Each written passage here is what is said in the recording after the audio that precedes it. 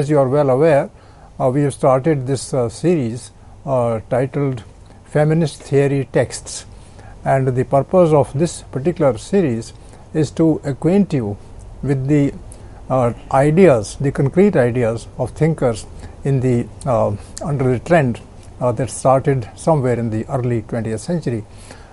In fact, there was a background to the trend in the early 20th century, and that background was in the form of what writers, thinkers, visionaries wrote in the 18th and 19th centuries. So we thought that it would be useful to start with those theorists in the 18th and 19th centuries who actually formed a basis on which the 20th century theorists could launch their campaign on. And therefore, we have here today a thinker, and this thinker, this woman thinker from Germany.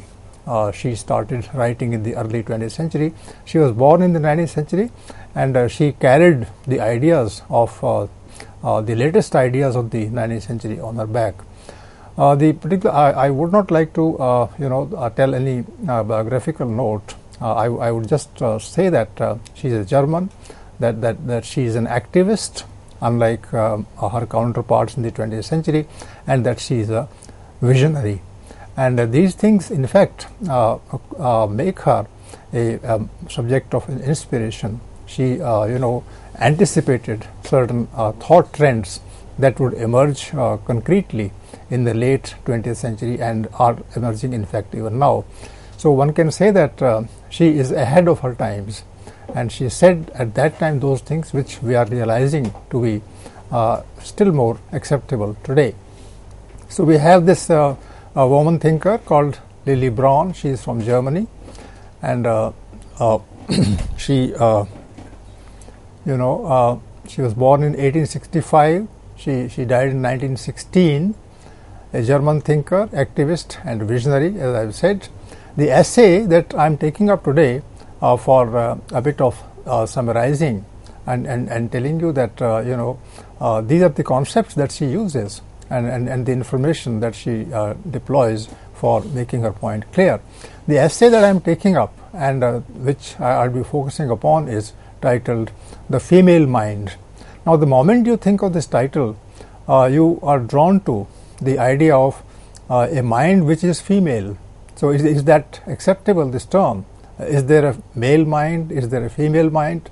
That the two are concrete and they are distinct, and that in some respects they differ from each other. So this is a question I pose to myself, and this question I also pose to you, whether there is something called the female mind. As you read the essay, it's a longish essay slightly, it's about 50 pages, 50 closely printed pages of a large size. But then she is comprehensive and she is very lucid, one of the most lucid thinkers that I've come across. She appeals to us not merely at the level of language and ideas, but also at the level of emotion and the feeling that is embedded in her speech. So the essay, The Female Mind, this catches our attention, and I think this will ruffle a few feathers even today, because many realist feminist thinkers would say that there is nothing like a female mind or a male mind, that all human beings are equally equipped from the point of view of gifts of nature, and it might be wrong in their opinion to say that there is a female mind. But our thinker today, Lily Braun, she asserts that there are certain things in the female mind which are not there in the male mind. And she talks about emotions, she talks about sensitivity and sensibility, and she talks about motherhood. Motherhood is given only to females, it's not given to males at all. Males belong to the world outside, and they always talk about reason. But when it comes to compassion, when it comes to sympathy, when it comes to understanding and sensitivity, then the female, the human female, is able to connect with the idea of the emotions better than her male counterparts. So let's see what she says about the female mind and its distinct nature. This will come across to us in the form of insights that she offers in this particular essay called The Female Mind. On the basis of the classics, she says, I am taking this quotation from her, on the basis of the classics, the arts and sciences of ancient Greece and Rome awakened to new life in the Renaissance. So she's saying two things. First, that there were certain things in classics which were hidden from view for a long time, and nobody knew, for instance, in the second millennium, 10th century, 11th century onwards, that the Greek mind and the Roman mind in the ancient period had also come across certain facts which were forgotten by the people later. And therefore, when Renaissance occurred in Europe in the 13th, 14th, 15th, 16th centuries, these 3 or 4 centuries are in effect the Renaissance centuries in Europe, and the word awakened here is used very clearly by the thinker here. Let me tell you that she is a German thinker, and therefore the essay that I read and that all of us can read here are in the English translation. So Greek and Roman mind had created and constructed certain concepts. Those concepts were lost to humankind, particularly in the medieval period. And when Renaissance came, then those things were actually taken out. They were read. They were given a proper serious thought. And then people realized that a kind of wisdom existed in the ancient period that had been lost to us. So a new life is given to that wisdom which arose in the ancient period. So she starts with this idea that the classics could be reread in the Renaissance period, and new ideas could be born out of human beings' minds struggling at that time with their problems. Let's see what she exactly means by this. So I go to the next quotation. She says that women, to the extent that they belonged to the more affluent classes, that is important, participated in the intellectual treasures that were being dug up in the virtually inexhaustible plenty. So let me first draw your attention to inexhaustible plenty.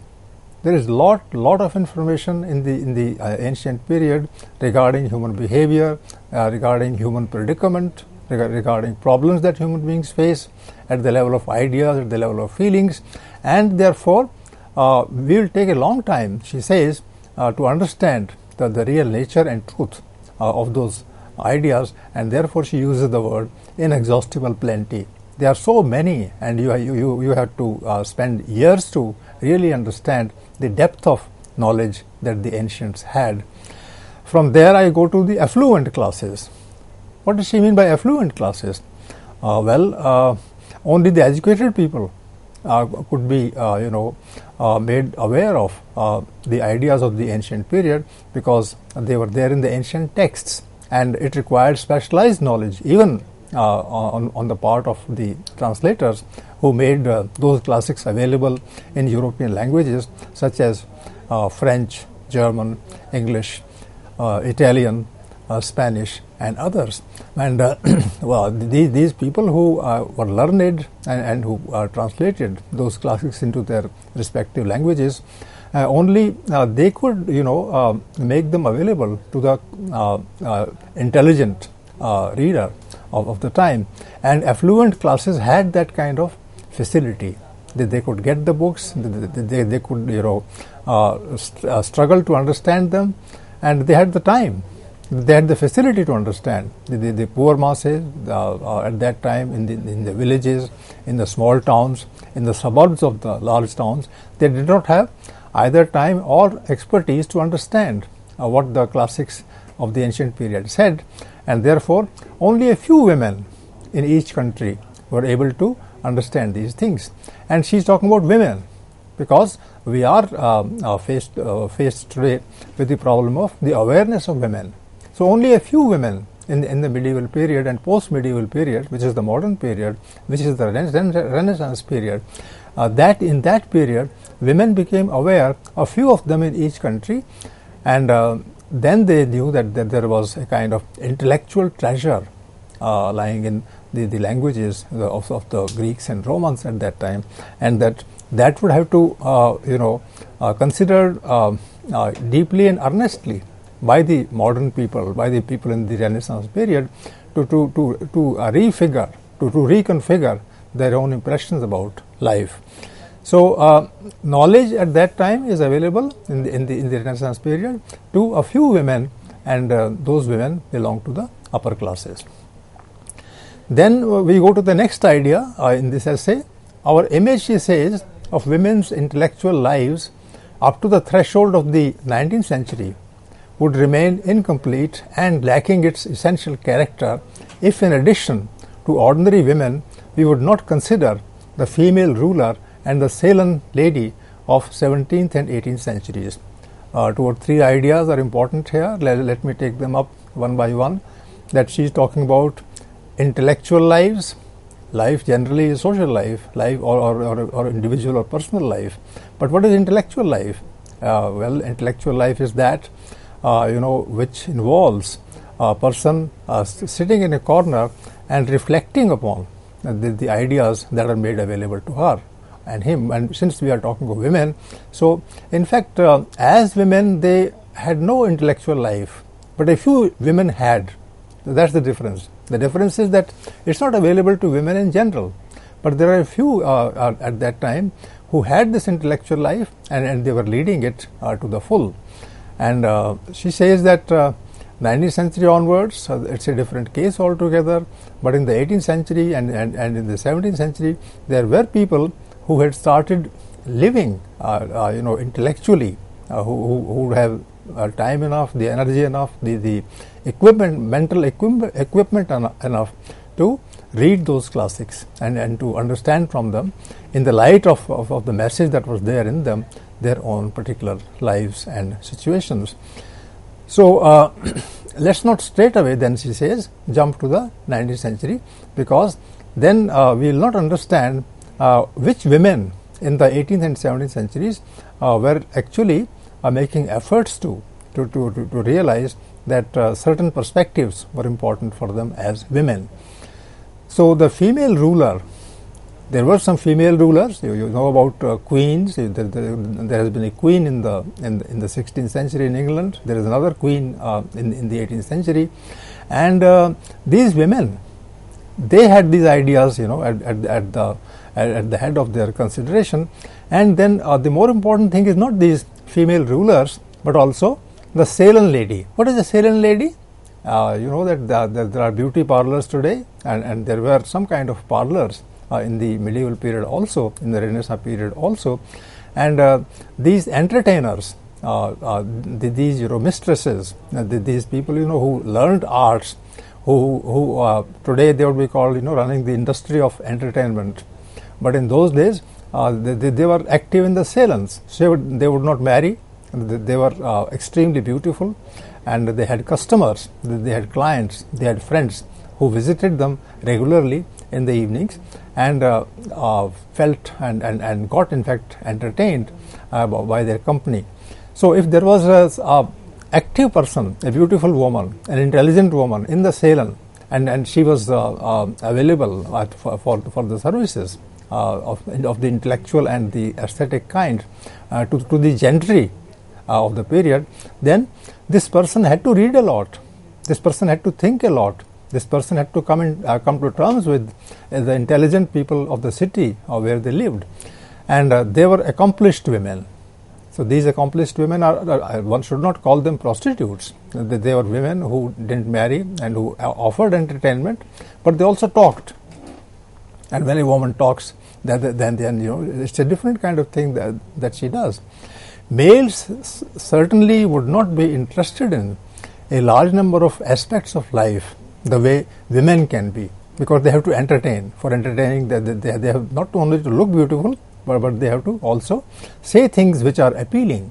So they created a culture, they created ideas, they behaved as women, they behaved as women of pleasure, they talked about the erotic feelings of men and women, and they pleased people by their talk and by their insights.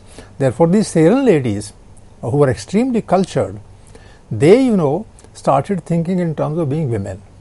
because if they are intelligent and if they are educated, then they would definitely think of their own role in life. They would not be taking commands from anybody, because they were independent of the pressures of matrimony. They were independent from the pressures of the social kind, of the neighborhood. No gossip could ever stop them from thinking and from realizing. And in fact, if such equipped women start feeling things, then their feelings are going to be superior to, aesthetically speaking, the feelings of the ordinary women in the household, in the poor sections of the poor, and the others, who fell under that common category. So these Ceylon women, these Ceylon ladies, and the female rulers, they actually started considering the role of women at that point of time. Now, there were not many. They were not in all cities in an equal number. They were not organized in any way. They did not have any means to appeal to a large section of society. But because they were women and they had their own angle to look at things, therefore they became a source of knowledge in the 17th and 18th centuries. And maybe it is these people who later on had their presence felt in the circles, in the towns and cities, and also had an approach even to the court. And people would sometimes, spend their time in the evening with them, and they were intelligent people, these men. So they also learned a lot from these women, from the woman's angle. So males generally would think from their own angle. What is the male angle in society? It's patriarchal. It is of superiority. They would tell themselves and they will tell others that because they are males, so they are superior to all the women. But when they went to the Ceylon ladies, or when they went to the queen herself, then they would not say so. They would not say, I'm superior as a male to the queen. He didn't have the courage to do that. Nobody could do that. They were rulers. And therefore, the ideas concerning the feelings of the females emanated from these female rulers, and these Ceylon lady. So this tradition had begun in the let's say 17th century. This continued till the 18th century, and later on maybe the knowledge that they had created with their efforts also reached the ladies of the middle classes in the 19th century. So this is the point that she has made, and you can see that she is tracing the development of woman consciousness in history from some period in time to another. And we have talked briefly about the ancient period, about the Renaissance period, about the 17th and 18th centuries, when that idea of womanhood started reaching the middle classes in the 19th century. The proletarian women's movement, which represents not only the mere struggle for the right to work, but also the struggle against the mode of work, signifies not only a new stage in time, but also substantial progress and a deepening of the original women's movement. What is important in this particular quotation, in the essay, is movement. There was no movement of women particularly till the early 19th century. Women had not the wherewithal, and they had not the resources to get together as women and could start fighting for their womanly rights. That was very difficult, if not impossible, till the end of the 18th century. So in the 19th century, some kind of movement begins, women's movement. And the word proletarian is important again. Proletarian is the worker. In fact, Karl Marx used this word extensively in his discussions, and he said that there was a class of workers, and it could be called working class, and that in the French vocabulary, the working class could be called proletarian, the proletariat class. So the proletariat class, the poor people working in factories, working in the fields, working in small factories, in the manufactories, in the towns, these people could mobilize an opinion on their own. And when that happened, then women also may have got inspired by the collective behavior of the proletariat. many of the women would have joined the army, so to say, of the proletariat. If men worked in the factories, if men worked in the workshops, then women would also be working there. Why? You can ask, why should women be working when they had the household work to do? The answer is that the world was changing, and women had also given the proof that they can work as well as men. And some of the employers, the people who ran and owned these factories, they would have thought that women could be given less money and they can do equal work. So there was the kind of exploitation there also. But at least women were, at that point of time, considered good enough to work in the factories outside or away from home. So and then they came in contact with the male workers in the same factories and in the same workshops, and therefore the proletarian women was a category that got formed in the early 19th century. And then, because they were working in the factories and they were together, and if in a factory there are 100 women and there are 1,000 men, then those 100 women can sit in a corner. They can form a group, and they can tell the leaders of the male proletariat that this is what they think, and proletarian males would look at them sympathetically, because both of them were workers. So as workers, they did not find any difference between the two categories. So that was very educative in the 19th century. And well, then she says something contentious, something that we can look at with some kind of doubt. She says that the right to work is important, but there is another kind of right that is forgotten in the process of knowing what right to work lacks in worth, and that is the struggle against the mode of work.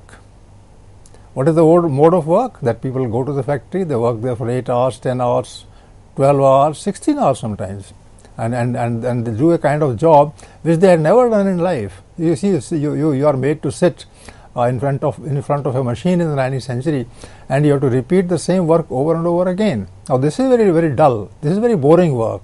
At home, a woman might do 10, 20 things, but all of them are different, and she might also start enjoying that work.